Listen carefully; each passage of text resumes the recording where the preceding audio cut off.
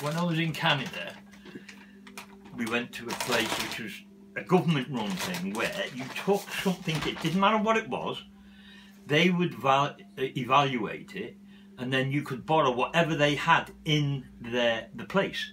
So if you took in a pram that you didn't need, but you needed some scaffolding and they had scaffolding in there, they would appraise it and think, yeah, the pram's worth blah blah, scaffolding, yeah, okay, you can borrow the scaffolding. And then the pram would then be put onto display for people to come in with whatever they had, and then they could take away the pram. And what happened was, over a period of time, obviously, people left stuff that was there permanent. Yeah. In other words, they would turn around and go, yeah, you have it. And so what happened then is they would build a stock up of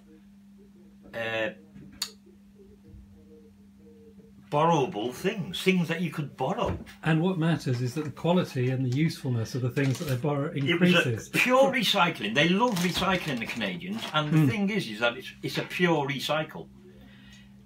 So I've got, believe it or not, it looks like I've got a spare solid fuel stove. We've been talking about solid fuel stoves this morning. Well, that's what I do. All I need in the garden is, they call them a chimenea or something. A chimenea, yeah. That's a lot cheaper than a household solid fuel stove. There's no doubt about it. And the thing is with a household stove, that's got, your stove would probably have more useful life in somebody's house or somebody's boat or somewhere where it could be used.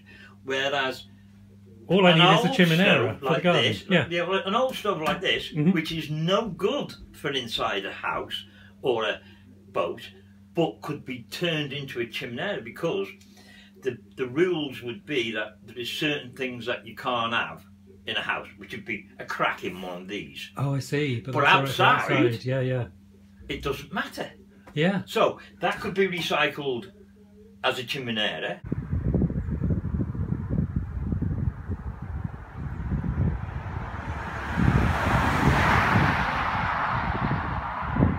In fact, one of the people that I help, because what I do is I train people up for wages. Oh, right. I don't employ anybody. No, but you can come in if you wanted to know about stoves. Certainly do. You could come in, all right, and be in here with me giving you my experience as payment. Yeah, well, that's the other half of this project that I want to run here. It's about skills exchange. Exactly. Yeah. It's not just about tools. Just about it's about learning everything. how to be more not self-reliant but co-reliant. Exactly. That's what it's all about. Because if you've got something of a skill that I would like, and I've got a skill that you would like, why not just no payment? You show me yours, I'll show you mine. And then the way that it is that then you've got a skill that you can show somebody else. Okay. And so it goes like a tree then, doesn't it? Yeah, but if you create a currency based on time that people put in, then I don't need to have a skill that you want. We can work with the locally generated currency. I can see what you mean by that. Yeah, that'd be a good idea. I've done a bit of that on the south coast. No, that would be nice. That'd be, in fact, it's called time bank hours. Never heard of it, but that sounds absolutely.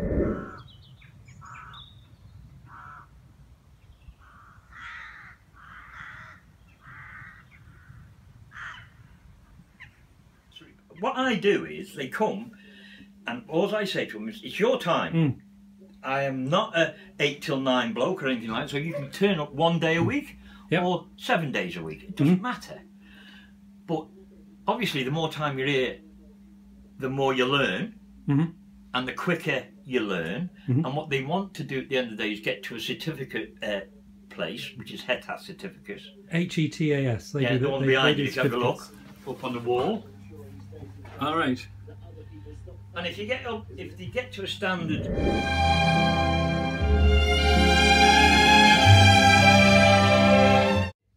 where you can take that course, which is a day course, obviously, for your certification. A bit boring by the time you've done all this. What's boring?